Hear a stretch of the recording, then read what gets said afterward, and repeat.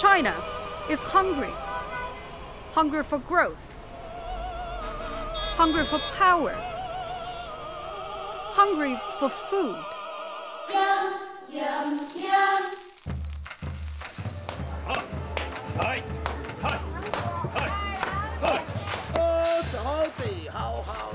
The average Chinese citizen today consumes double the calories of her peers 50 years ago.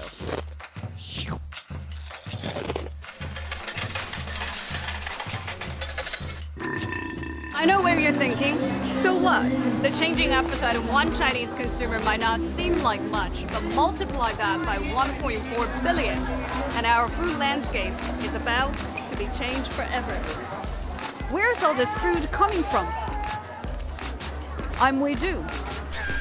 I grew up in Chongqing and now I live in Hong Kong. I've spent the last 4 years of my career as a foreign correspondent. In this series, I discovered what it takes to put food on China's table. Essa área foi desmatada para estabelecimento de uma pastagem para a criação de gado. หลายคนอาจจะพูดว่าเฮ้ยของดีๆเนี่ยส่งออกหมดเลยใช่ไหมแล้วเราจะเหลือของดีๆกินเหรอ Y eso es producto de la sobreexplotación de este río a propósito del modelo de negocio asociado a la producción de aguacate. All right, here we go. I travel across the world. Have you ever got hit in the head? 这个网箱本来自己自重有多重？咱们这个网箱自重大约是1400吨。Eating everything from the delicious to the bizarre. 我们用蛇的这个眼镜蛇的鲜血，叫做那个蛇血炒饭。 I want to find out how feeding China is both an opportunity and a challenge. 你大胆的吃一下，我帮你也把它也。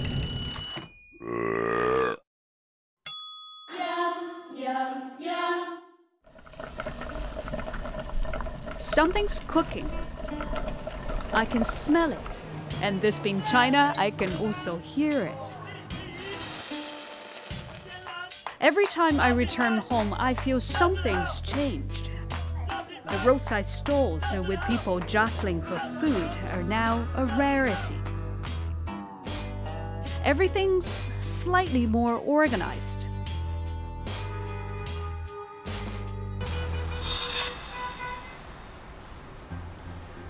And it's got to do with the fact that my country is growing richer. I'm just one Chinese, but I've got 1.4 billion countrymen. And for the first time, a third of us have now joined the swelling ranks of the global middle class. And as our middle class expands, our appetite expands with it. Especially for meat. In the last 35 years, meat consumption in China grew 7-fold. In fact, we eat 28% of the world's meat, twice as much as the United States.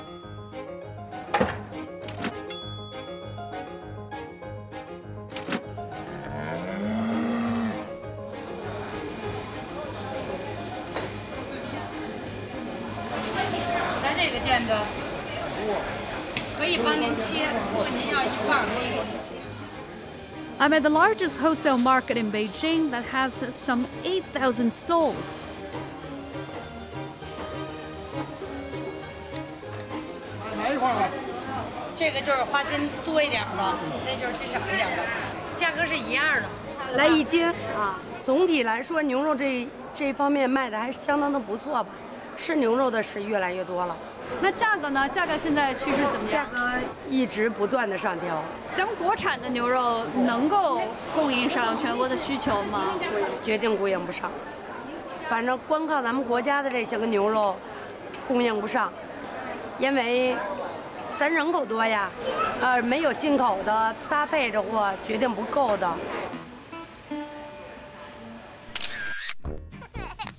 When I was growing up, beef was a rare luxury. The only protein we could afford were eggs from the chicks we reared. Even chicken meat was a rare treat. My parents had it even worse. They lived through the 1960s Great Famine that starved over 15 million people. Food was definitely scarce, not to mention meat, but we've come a long way from that. Since 2011, Chinese beef imports have jumped more than 50 times, reaching 1 million tons in 2018.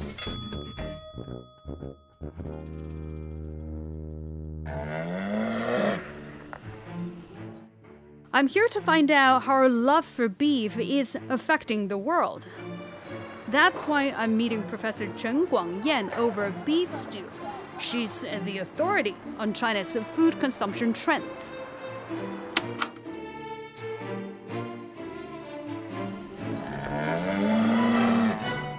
哎，这个就牛肉是吧？对对对，这样的牛肉肯定是国产的吗？还是这个也有可能是进口的？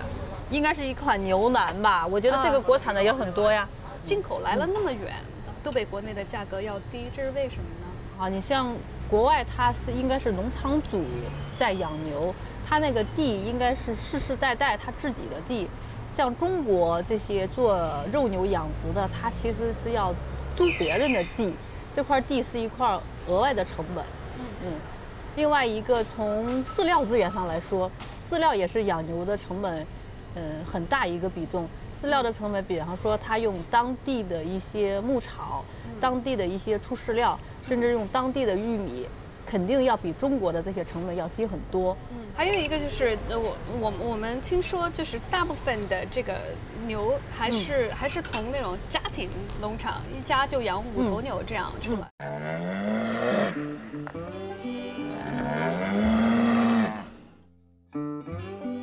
比方说7、8年，我们实行了家庭联产承包责任制，就是包产到户。那个时候以来，我们的肉牛的养殖规模一直是以小规模为主，中小规模为主。所以这个从那个时候一直变化不大，是因为什么原因呢？我觉得还是就是相比较其他的小畜种而言，养牛这个可能对土地资源的需求量会更大一些。另外一个就是现在很多就是哪怕是一些规模稍大的农场。 他也会把他的小牛放到农户家去育肥，这样对他来说比放在他农场里更经济。这也是因为你土地的成本很高。另外一个规模化的养殖场，它是不是还要雇工？它还要付别人工资。And to feed its voracious appetite for beef, China has turned to the owner of the world's largest cattle herd. 17,000 kilometers away in Brazil.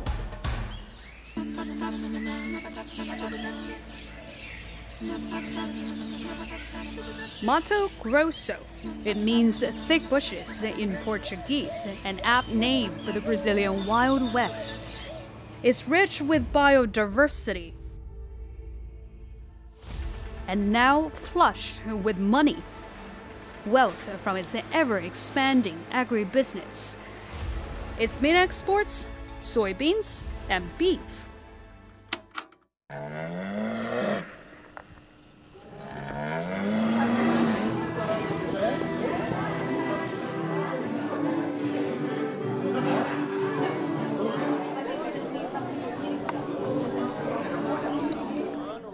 I'm in a beef capital of Brazil. The state Mato Grosso has 10 times as many cattle as people. And it seems at this party, people like their meat. I got myself invited to a party of a famous chef. Hola, Lemonia? How are you? I'm good. I'm good. Well, I see you have meat and meat. This is just my kind of party. Yes, barbecue Brazil.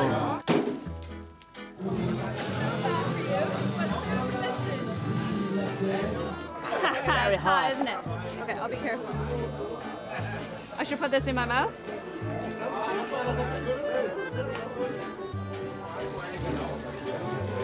Got that energy from the fire. Essa é uma picanha, um corte muito tradicional do churrasco brasileiro. A gente só finaliza ela com leves ranhuras pra gente ter uma gordura bem tostada, né, bem feita. E daqui ela vai lá pra grelha. Hoje a gente está no Mato Grosso, que é o maior produtor de carne bovina do país, né? E a gente tem uma carne diferente, que é uma carne criada a pasto. You know, Brazil sells lots of meat to China, where I come from. Why do you think? Acho que o principal motivo da carne brasileira estar em outros países, principalmente como a China, é que o chinês gosta de uma carne mais magra. E o Brasil tem isso, além dessa carne mais magra, uma carne mais saborosa, né? E com custo acessível também. But the problem is, we have 1.4 billion people. Com certeza, se os chineses se apaixonarem também pela carne brasileira, vai impactar pra gente, vai ficar mais cara a carne no Brasil. A gente vai ter que produzir muito mais, né, para conseguir atendê-los. In 2018, Brazil exported 1.6 million tons of beef, the highest in history. Picanha. Picanha. Yeah. That's the equivalent of 47,000 truckloads. And it's thanks to China, which accounts for 44% of Brazil's beef exports. It is a beef bonanza, especially for the farmers.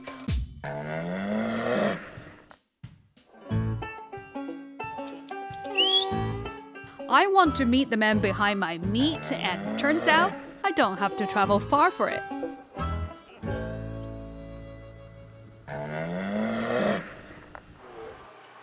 It's 525 kilos. 525 kilo per animal. Yes. Wow. And where are they going? They are going now to the slaughterhouse. Actually, very scared.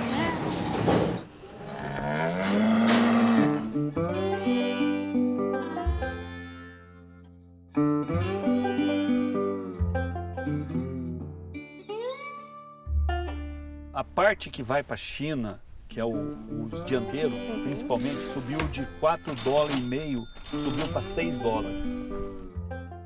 China could buy beef from Australia or the United States. Both are closer to China. Why do you think it's chosen to buy so much from Brazil? O Brasil é o único país que tem hoje condição e volume de abastecer a China. O Mato Grosso, só o Mato Grosso, ele é maior que a Austrália. Okay. A Austrália tem 26 milhões de cabeça de bovino, nós temos 30.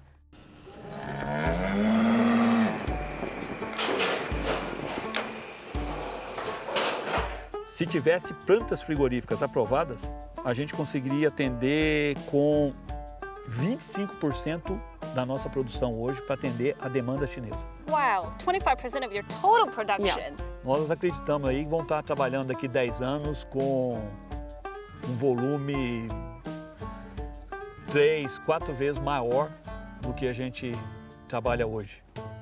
A carne brasileira vai ser um produto, daqui 10 anos, um produto muito, assim, normal dentro do costume chinês, acredito eu.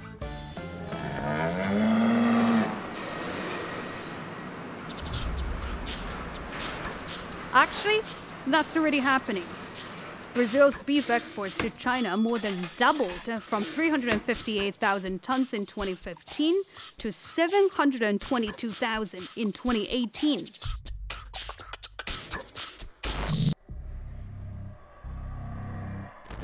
The reason? Brazil has large swaths of virgin land north of Mato Grosso, which allows them to raise more cattle to feed China. All of this is yours. Nossa. But I'm about to discover that filling China's growing appetite comes at a price. What is happening here? What's happening here? Essa área foi desmatada para estabelecimento de uma pastagem para a criação de gado.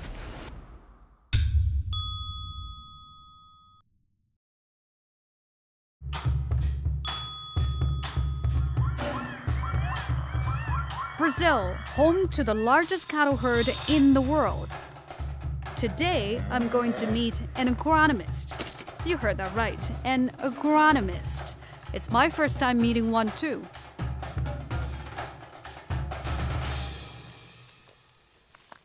Isaiah de Silva Pereira spends his days researching how to produce lush, disease-free crops. but recently he's had a change in job scope. Now he looks into the recovery of degraded forest in the Amazon. Essa área foi desmatada para estabelecimento de uma pastagem para a criação de gado. On my Google Maps, it's still showing up as a forest, so this is quite recent. Possivelmente há uns 6 meses atrás, há um ano, mais ou menos, porque eles ainda não terminaram. A fase final do processo vai ser a queimada para limpar a área para implantar a pastagem. The rate of deforestation right now, is it getting worse? Só nos primeiros meses desse ano, o desmatamento aumentou 54% em relação ao ano passado. Why? Expansão de área de agricultura, expansão e pecuária, basicamente. Expansion of agriculture and cattle farms. E dentre eles, soja. Está no meio dessa história. And the soy is also among soy and the meat are the main responsibles for the deforestation. But what changed this year? Brazil has always had a beef industry, always had very big agricultural industry. What changed? Porque todo o controle que tinha ambientalmente em governos anteriores tinha um cuidado mais, estava tendo cuidado. Hoje, com a mudança, parece-me que a questão ambiental ela passou a ser secundária no país. E principalmente pelo desmanche dos órgãos, estão tentando desmanchar os órgãos que fazem o controle no âmbito federal.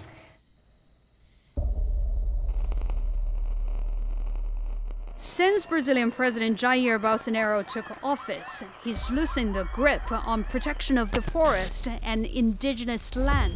In May this year, deforestation reached a 10-year peak.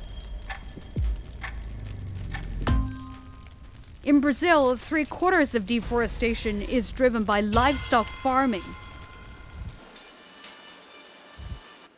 Since 2014, some 30,000 square kilometers of the Amazon, a landmass the size of Belgium, has been cleared primarily for cattle ranching.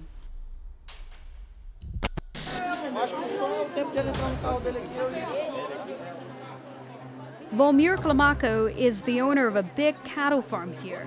He's been charged and fined repeatedly for a list of outstanding environmental crimes, but it does nothing to prevent him from holding political office.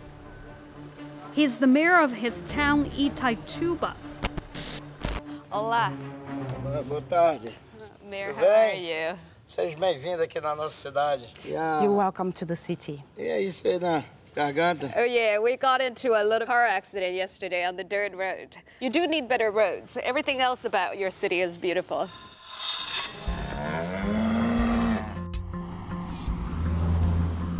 Today, he's proudly showing me his expanding cattle farm, grown on pastures converted from deforested land. A China, ela tem grande consumo. O país, quando tem poder aquisitivo bom e tem muita gente para comer, é o melhor país. You said this land, the trees had been cut down when you bought it. Do you know why the trees were cut down in the first place? Porque nós, para produzir, nós não conseguimos produzir lá dentro daquela mata. Temos mais de 200 milhões de habitantes. Temos que comer, produzir, vender, exportar, arrumar dinheiro que não tem. Vê se a China quer dar dinheiro para mim e deixar as matas aí. Mas eles não querem deixar de produzir. Nós também não queremos, nós queremos produzir.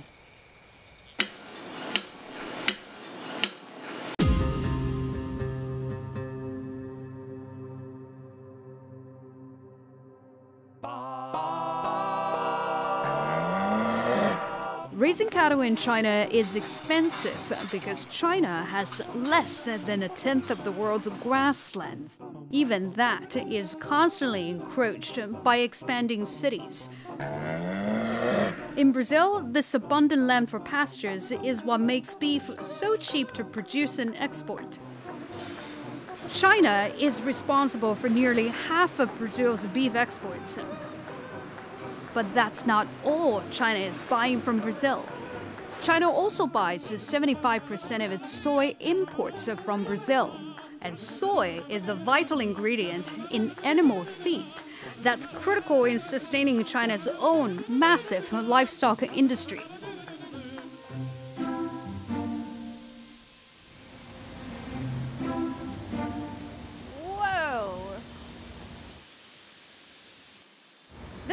soy?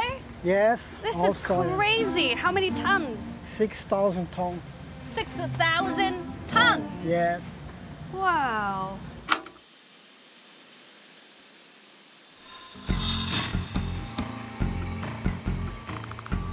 Tariffs on U.S. soybeans made Chinese buyers look elsewhere, and they turned to Brazil.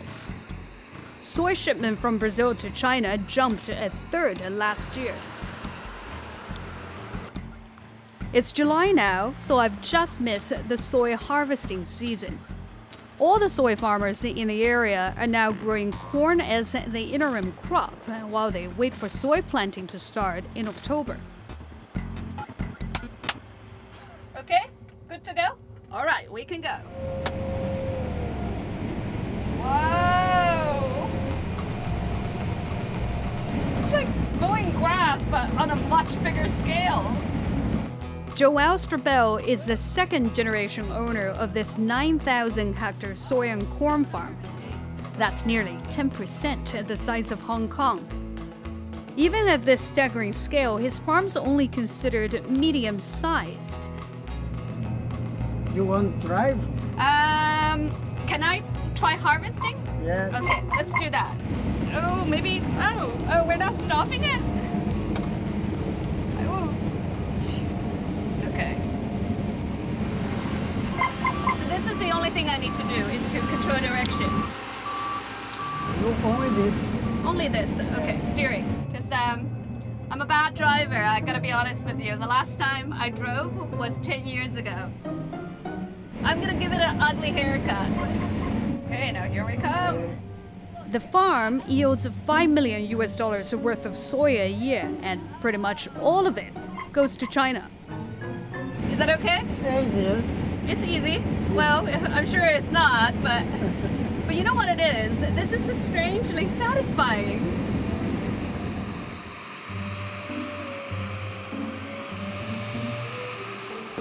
That was so much fun.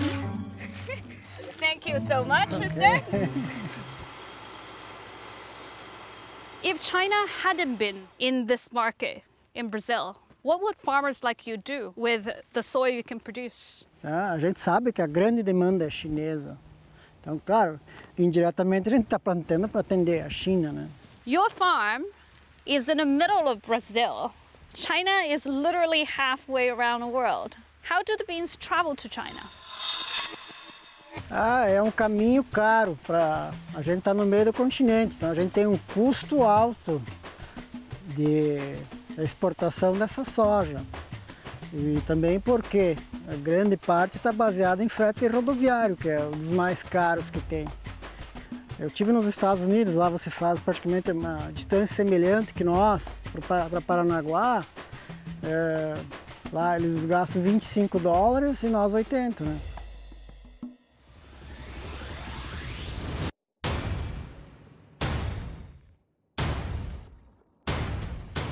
According to a local soy lobby group, transport costs account for 30% of soy production costs in Brazil, 3 times more than that of U.S. soy, its biggest competitor. To get all these soy from the middle of the country to the northern port cities of Brazil, there's just one way.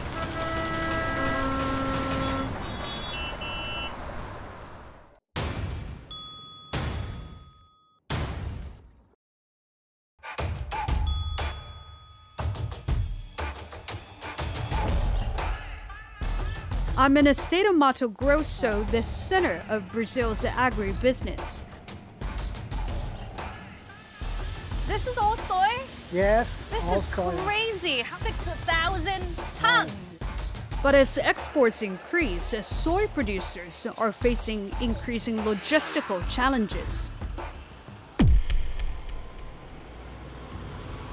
I'm riding along the BR-163, a 1,770-kilometer highway cutting across the Amazon to bridge Mato Grosso to the port cities in northern Brazil. It's the same route soy farmers take to export their beans. It's the only route, and the bottleneck can be serious.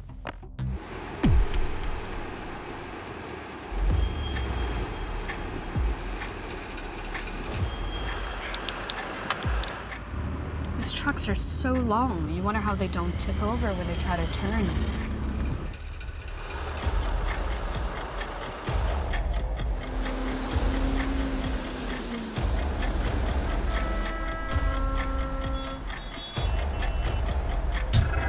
I'm gonna go out and stretch my legs.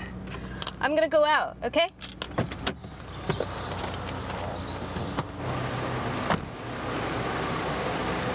It's a pretty grueling drive, 2.5 days, and this is not even peak season. Come harvest time, the trucks can back up for miles. Most of the road is actually just this kind of dirt road. It's pretty dangerous because when it rains, it gets muddy, and when it's dry, this loose gravel actually makes the road surface very slippery. To ease the bottleneck of the BR-163, Brazil has grand plans. 1, an upgrade of the BR-163, making it wider and paved in asphalt. 2, a parallel railway to be financed by China. 3, turning the Tapajós River and its tributaries into a major industrial waterway fit for receiving large ships. To do that, they need to build over 40 dams along the rivers, again backed by Chinese finance and engineering.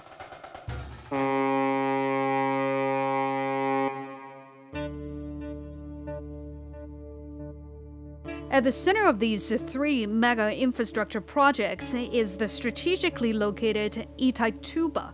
Already, the small river town is seeing signs of change as new river ports and dam projects get underway.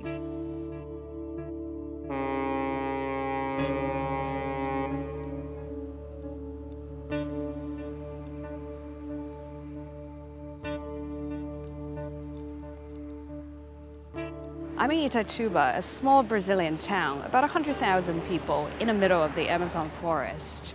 This is where Highway BR-163 meets the Tapajós River. So as small as this place is, it really is the artery for the soybean trade between Brazil and China. This is the boat? We're taking this boat? Oh, that one. Businessman Vomir Klamaco, flush with money from agribusiness, has offered to bring me on a private boat tour around Itaituba. He happens to be the mayor here. These gigantic cylinders on shore, what are they for?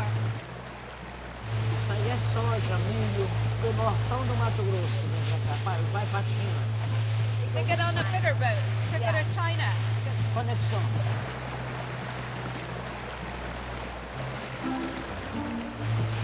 How do you feel about China? China vai engolir o mundo. Se não fosse a China, não tinha essa grande produção de soja. Tinha vontade de ser chinês. To expand the port and deepen the river, you're going to have to borrow a lot of money from the Chinese. Are you worried at the slightest that they come in one day and say, your port is mine now, your river is mine now, because we paid for it? Esse patrimônio é mais da China que está se beneficiando do que isso, do que nós brasileiros. Todo esse patrimônio que vocês estão vendo aqui é financiamento chinês. It's mind-blowing the scale of the ambition to open up the Tapajós Basin as a new food frontier.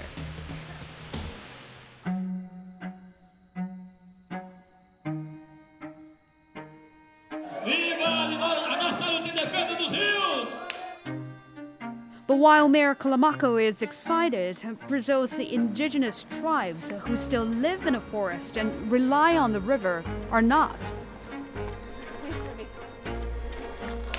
Viva, viva a nossa luta! Viva a nossa etnodiversidade!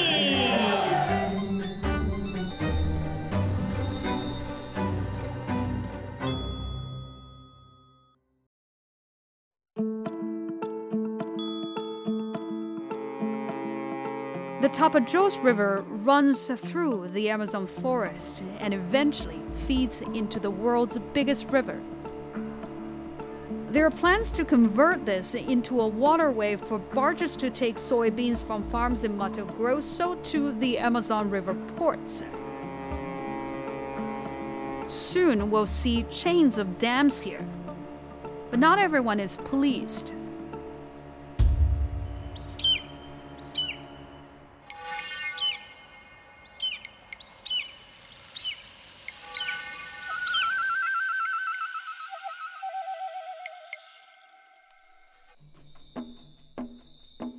At this indigenous reserve near Itaituba, a Monteruco tribe is feeling the effects of the recent transformation.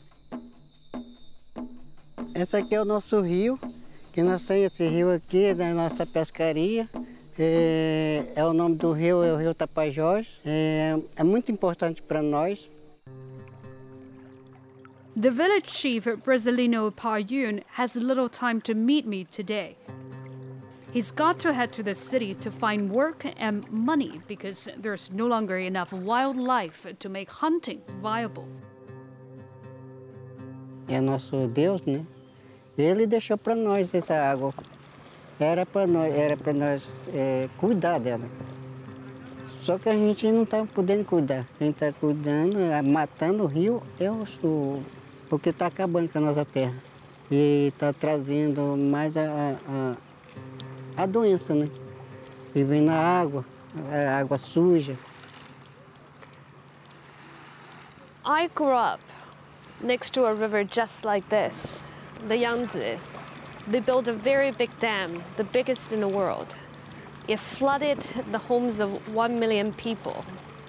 They all moved, but life became better for them because they moved into cities where there are better schools, better job opportunities. Do you not want that for your people?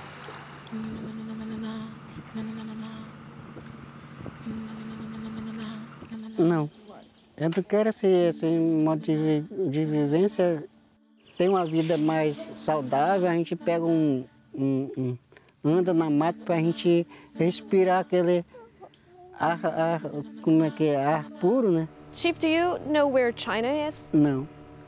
I want to show you where China is, so where I come from. This is where we are, on the river. This is Itaituba. This is Brazil. And China is over here. That's China. É muito longe. The boats carrying soybeans on this river, they're going to China. What do you think of China? Eu diria para eles que eles parassem ou convencesse eles para parar de plantar soja na região da Amazônia aqui. É por causa do veneno que eles jogam em cima da soja, né? Que está pequenininha, então joga veneno, né? Que era para o bicho não comer. But very likely the Chinese government will say, we're helping Brazil develop its economy. Para o governo, sim. Para o governo, sim. Tá? O salário do empregado nunca aumenta. Aquela mixaria, né? É muito pouco.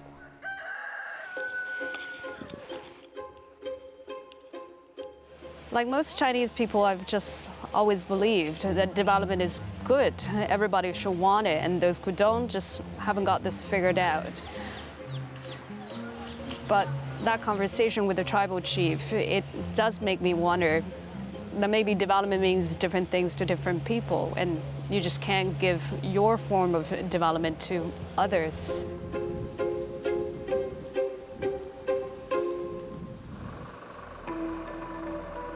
The wheels of change are in motion.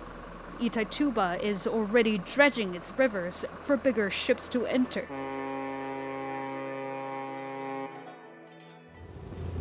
It's a really beautiful river, isn't it? But the serenity might not last because the Brazilian government wants to build more than 40 dams on the Tapajós to raise the water level. Then the bigger boats can go all the way to Mato Grosso to load soybeans. It reminds me a lot of the Yangtze River, and we built the Three Gorges Dam 20 years ago, just so bigger boats can reach my hometown, Chongqing. In the end, the big boats never came because it just takes so much time to cross just one dam, and to think they're going to have more than 40 is just mind-boggling.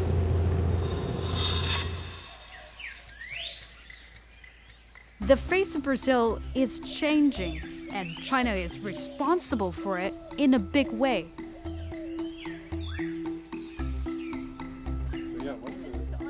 I'm with Bryn Milliken, an activist tracking the impact caused by mega infrastructure projects on the Tapajós Basin.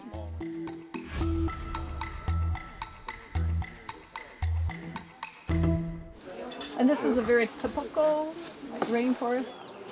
This kind of vegetation here is like more for a flooded area. Okay. And these palm trees are called burichi. They like water. Somehow when you build a dam and flood the forest, this doesn't happen. It just, the vegetation just dies. It doesn't change into this. I have to be honest with you, this is the part that I find very difficult to wrap my head around, because I grew up in Chongqing, and as a result of the Three Gorges Dam, 1 million people had to move. Right. But they moved to richer areas where there are better economic opportunities, better schools, better hospitals. So why? And this would not sound good coming from me, a Chinese person, but why can they do the same here? I think investing in the Amazon is not like any other place. So I think where investments are happening, it's important for Chinese investors to understand what's the local context, environmentally, socially, culturally, and you can't just apply the reality of one region to another. Do you think Chinese investors do not understand these issues? China has capacity in terms of investment that is pretty much unequal. So I think the big question is, what sort of policies will China adopt to make sure that its investments are really living up to its standards in terms of social and environmental safeguards? What's happening is a public resource, a river, is being privatized. Dams are being operated in a way, constructed and operated in a way that the social and environmental impacts are being externalized. They're not being incorporated by the dam company. I see what you're saying. So if you have a government now that is encouraging land invasions, land violence, deforestation, things are going to be detrimental to Brazilians, they're going to be detrimental to the Chinese, they're going to be detrimental to the whole planet. The beauty of this place is simply breathtaking. The Amazon forest is the world's largest rainforest and contains 10% of the world's known biodiversity. I bet when my Chinese friends look at a plate of beef, we don't think about the Amazon and the expense of our love for meat.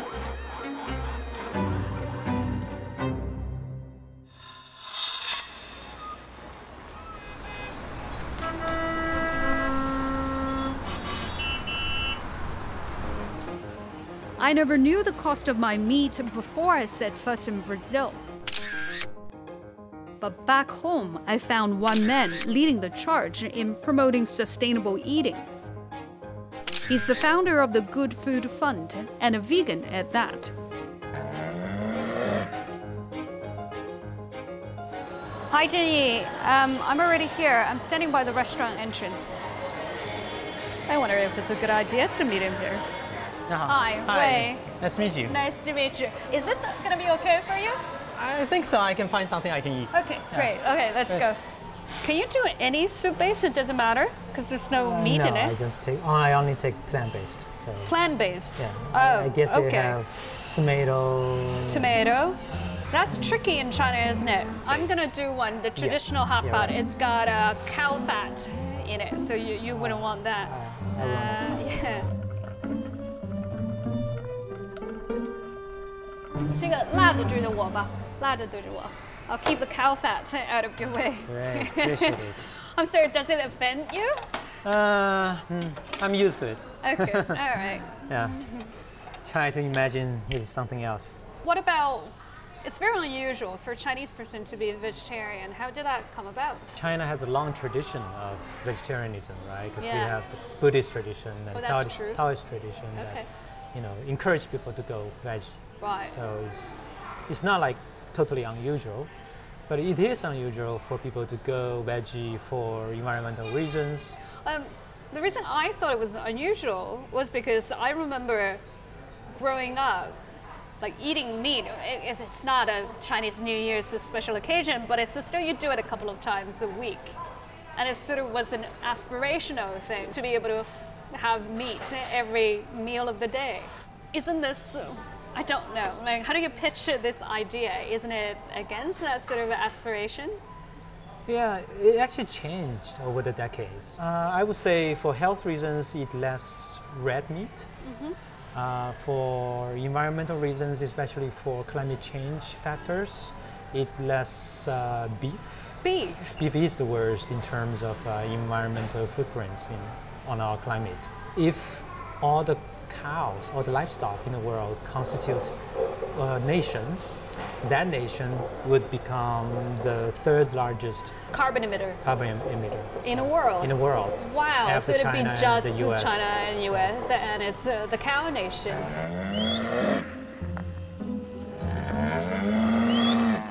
I've got more bad news for you. Okay. I ordered lots of beef. Keep them off my eyes. I don't want to look at them. Beef has just become a bigger thing in China. Why do you think that is? Well, I mean, lifestyle changing, right? Lifestyle is changing because people are eating all kinds of exotic stuff. Beef was not in our menu, especially in southern China. Because in southern China, oxen, they are like part of the family. You know, they help the family to plow. Surely now it's no longer about the exotic factor, right? Because we've had it around for so long.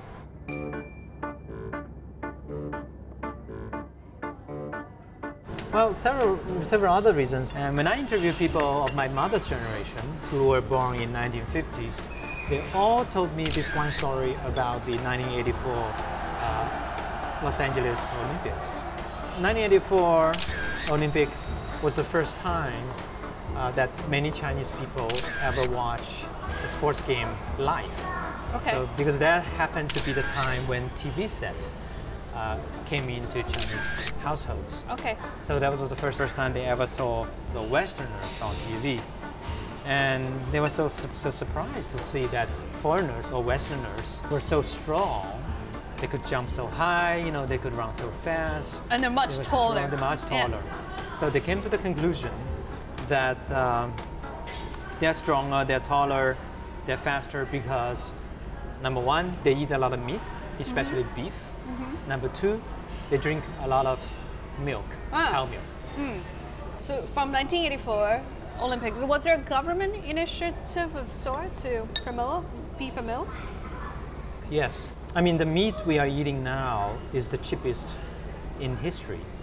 But if you add back all the cost that we paid to produce that meat, you know, it's the most expensive in history. Cheapest in history? That certainly can be true. The cheapest in history in terms of price. In terms of absolute price? Yeah. It's yeah, not. that has to be true because you look at history, you know, no average families ate meat like we are eating today. So it's the right? cheapest as the percentage of people's income, not the unit price. Yeah. Okay.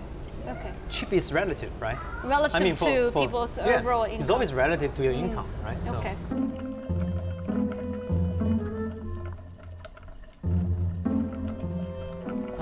I probably have to go. Okay, thank you so much. Sure, my pleasure. All right, have a good one. Enjoy your meal. And my Eat more meat. plant-based.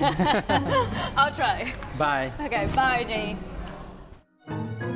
He made me feel really bad about ordering all this beef, but I do like it, and I don't suppose they'll take it back, so.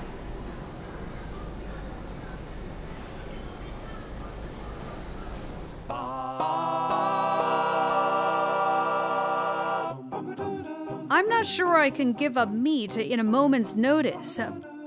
But next time I'm about to order heaps of meat, I'll remember what I witnessed in the Amazon, and perhaps there's a choice I can make to be less wasteful with meat.